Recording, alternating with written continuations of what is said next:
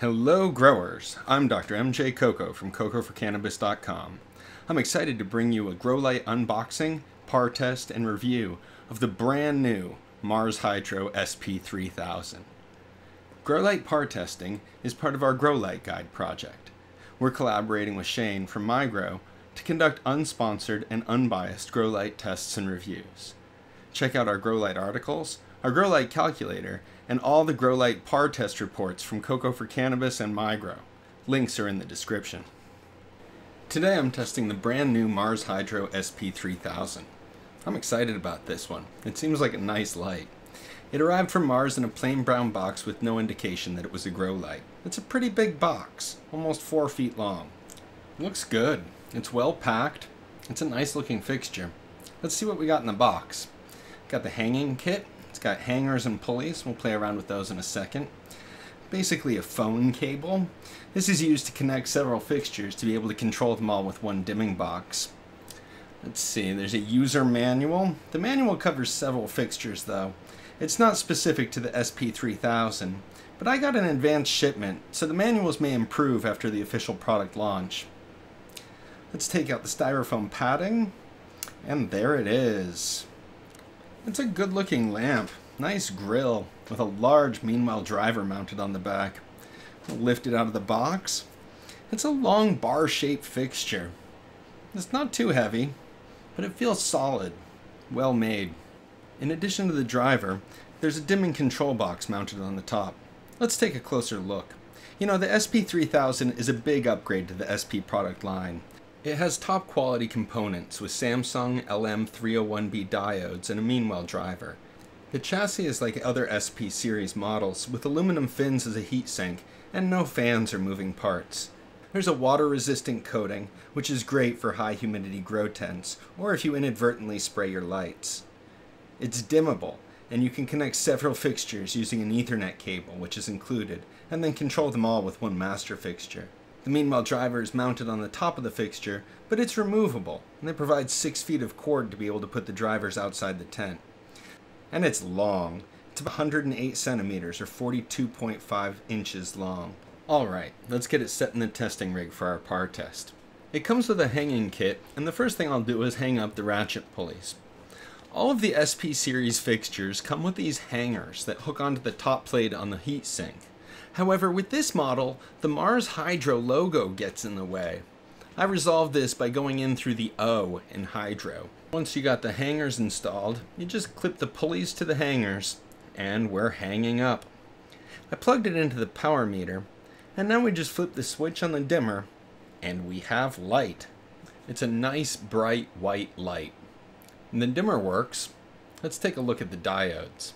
In addition to the Samsung diodes, the SP3000 features some OSRAM 660 nanometer chips that fill in the red spectrum. You know, all LED chips are more efficient when they're cold. As a result, we always warm up the fixtures for at least 30 minutes prior to testing. While we're waiting for the fixture, let's review the data on the Mars Hydro SP3000. Alright, here we are on the Mars Hydro website, on the product page for the SP3000. You can see that the current price is only $400, and you can use discount code CCFC to reduce that slightly and help to support our work. Power information is a little hard to find, but it is listed here in the title, 300 watts. The other data we need in order to estimate the fixture is the efficiency. We can find that buried in the description here. They are claiming 2.8 micromoles per watt. When manufacturers list efficiencies like that, you should assume that they're simply referring to the efficiency of the diodes used in the fixture. The actual fixture will have a lower efficiency. You can use our grow light calculator to estimate the actual fixture efficiency with these data. We'll go do that together in a second, and then we'll be able to compare with the actual par test data. But first, let's check out a couple of other things on their page. We'll click on some of these image thumbnails that they provide. Here, this talks about the chips and the spectrum. And in addition to the Samsung LM301Bs, they feature the OSRAM 660 nanometer chips, and you can see that big spike in the spectrum chart at 660. Here they talk about the heat sink and the radiator and how it's cooled. They mention the removable driver with the 2 meter, the 6-foot cord that you can place the driver outside the tent. You can see the waterproofing that I mentioned and other features about this light. we scroll down the page a little bit, the next thing I want to point out is their recommended coverage area. They suggest that this fixture can cover a 2-foot by 5-foot flowering area. 2 by 5 is sort of an awkward shape, but they're claiming 10 square feet of coverage, which is a lot for a 300 watt fixture for sure. We'll note that, but see what the calculator has to say. Down below they offer some PAR maps. However, be aware of PAR maps that are made in grow tents. When you test lights in an empty tent with a reflective floor, the photons will bounce around until they eventually hit the sensor. Many grow light companies do this, but it's something to look out for. Testing grow lights with a reflective floor is juicing the numbers. It leads to an overcount of ppfd values by about 20%. Interestingly, Mars almost seems to admit that in this note, but you really have to read between the lines. You cannot trust PAR maps made in an empty grow tent, so we're going to make our own PAR map with a black, non-reflective floor that simulates a canopy. There's some other marketing information on the page, but we have what we need. Let's go see what the CocoforCannabis grow light calculator has to say about the Mars SP3000. Here we are at our grow light calculator. This is our tool to help growers analyze grow lights. You can take manufacturer's data, like what we gathered from Mars Hydro, and use it to estimate what the fixture will actually produce in your grow space. So let's enter the data about the SP3000, and then we can compare the calculator estimates to the measured results of the PAR test. Alright, we got 300 watts, the fixture costs $400, and then we have to enter ppf data. Our calculator allows you to enter manufacturer's data, sphere testing data, or field testing data. We got the data from the manufacturer, so we're going with calculated ppf, and we're going to put 2.8 into the micromoles per watt field. As soon as we enter the ppf data, the calculator populates the rest of the fields, and wow, I'm impressed. 616 micromoles, with a photon efficiency of over 2 at 2.05, and a cost efficiency of only 65 cents per micromole. Those are impressive numbers. Let's check the coverage. The calculator suggests this fixture can cover 9.5 square feet, which compares favorably to Mars' claim of 10 square feet. These are really impressive numbers. For a 300 watt fixture that costs just $400, you can harvest 16.5 ounces with one SP3000. It seems almost too good to be true, but I'm going to test it to see if it does as well as the calculator expects. Alright, let's add this data to our comparison chart. We'll go ahead and call it the Mars SP3000 calculated. Our comparison chart is a way for you to be able to compare data from different fixtures, but in our case we're going to use it to compare these calculated values with the measurements taken in our PAR test. The comparison table stores the most important data about a fixture, and you can add as many fixtures as you want to this table. Alright, the fixture's warmed up and I'm ready to do a PAR test. Now that we've run the numbers, we can confirm our test area size. According to our protocol, and based on form factor and an estimated usable ppf of 616, I'm going to test this fixture in a 4 by 2 foot area.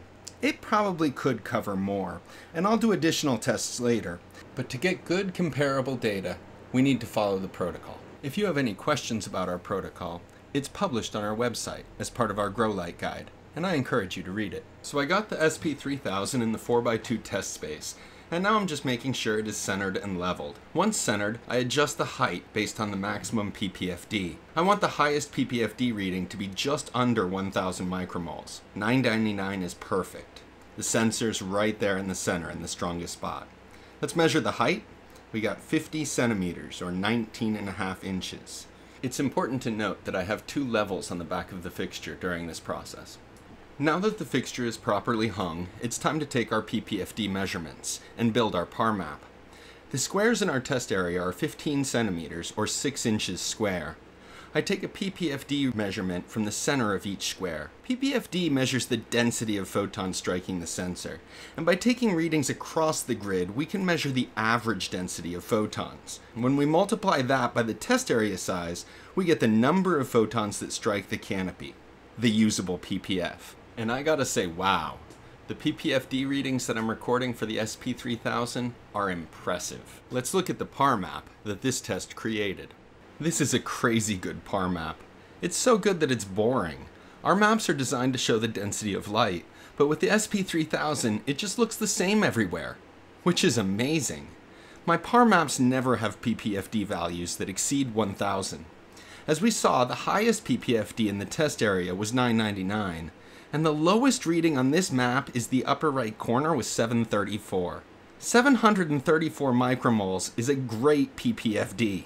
Most fixtures struggle to keep their corner readings above 500.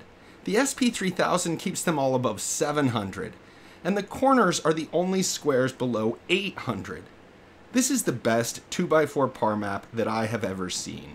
Let's run the numbers. First, we need to take the average PPFD. Across this PAR map, the average is 875.5 micromoles. We have to multiply that by our test area, which is 0.72 square meters. 875.5 times 0.72 gives us a usable ppf of 630.3. During the test, I measured a power draw of 297 watts. I can already tell that these are great numbers, but let's take them to the grow light calculator. Alright, we're back on the CocoforCannabis grow light calculator. And now we're going to enter the field measured data about the SP3000 from my PAR test. It drew 297 watts, and we know that it costs $400. We need to select usable ppf because the data is from our field test. And the usable ppf that I measured was 630.3 micromoles. Wow, this is even a little better than we predicted. With 630.3 micromoles, using 297 watts, the SP3000 has a photon efficiency of 2.12. At only $400, it costs just 63 cents per micromole. That is outstanding. In fact, it's unheard of. I have not heard of a fixture getting that photon efficiency at that price point. Truly impressive. Looking at the coverage, you can see that based on the test data, this fixture should be able to cover 9.7 square feet. And the benchmark harvest potential is 473 grams, almost 17 ounces. Needless to say, I'm impressed. Let's add this data to the comparison chart. I'll call this the Mars SP3000 measured, and we'll see how the measured results compared to the calculator's estimates.